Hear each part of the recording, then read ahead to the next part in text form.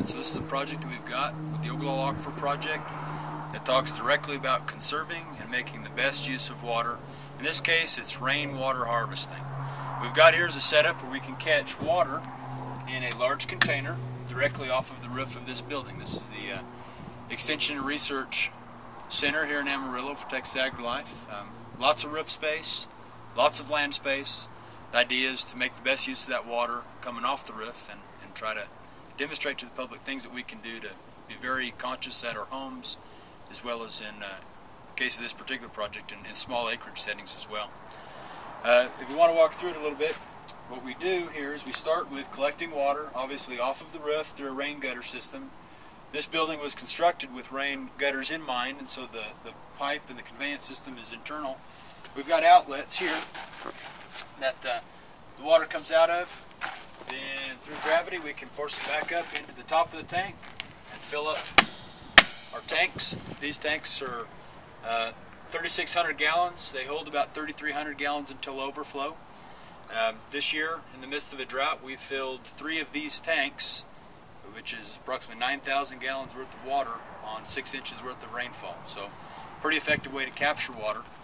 The next step we want to do is look at how we can convey that water and what we can do with it. In catching rainwater, the way to measure how much water you're going to catch is that in a 1-inch rainstorm, on every square foot of your roof, you can catch approximately 0.6 gallons of water.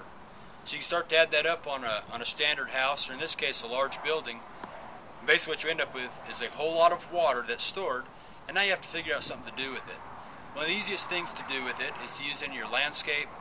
In this case what we've got some garden plots, some small garden plots. These here modeled after the square foot gardening technique, which is incredibly efficient in terms of water use, as well as plant production, whether it be for a vegetable garden or an ornamental garden, either way.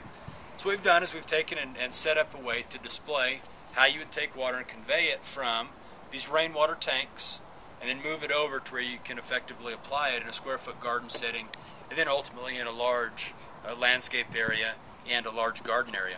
And so what we're looking at here is one of those square foot gardens set up, divided foot by foot, and then we've got drippers coming in so we can isolate where the water goes to.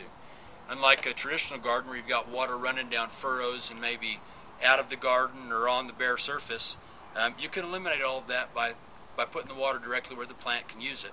In terms of plant production, this is much more efficient and a much better use of water. And when you start looking at using rainwater for any sort of plant production, you don't have the salts that may be in the water, the EC levels, you don't have the chlorine from city water, etc. And so the plants respond a lot better with that water than what they even would in a regular setting where you're using city water. Now, using the square foot gardening technique, what you do is you look at a planter box that's about 6 inches deep. So in this case we built it out of 2x6s, 4 foot by 4 foot, and gives you 16 square foot of garden space. We build the soil in here completely. It's compost, vermiculite, and peat moss combined in an equal proportion. But that allows us for a good structure. With these square foot gardens, these are set up on elevated beds, primarily for people that may have bad backs or bad knees that don't want to get down to garden, as well as folks that may be in a wheelchair or would like to sit while they're gardening. That way this is right at hand's reach. This is the more inexpensive model here, the standard square foot garden strategy, where you just mount it on the ground. In this case you'll put down a weed cloth, build the plot right over it, and then fill it up, and it's the same exact premise. Our large boxes that you can see in the background there, what we've done, instead of using a 2x6, we've used a 2x12 and actually filled about half of it with sand, and then we'll put this mixture on top of that. The idea being is that when you want to look at potatoes or carrots or radishes or turnips or onions, things that have a rooting bulb that you want to harvest, this way you've got plenty of depth so that root can establish and you actually harvest it just as well. One of the reasons we filled those with sand obviously was expense, but the main reason we filled it with sand is so that the water can freely move out of it. You don't wind up with saturated conditions or fungal conditions or anything that's going to cause any sort of root rot or plant damage. One of the goals with this large garden, though, is to compare some inherent inefficiencies with some of the more efficient methods.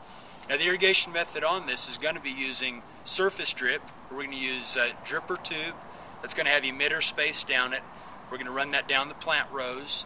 We're going to have that on an automated timer.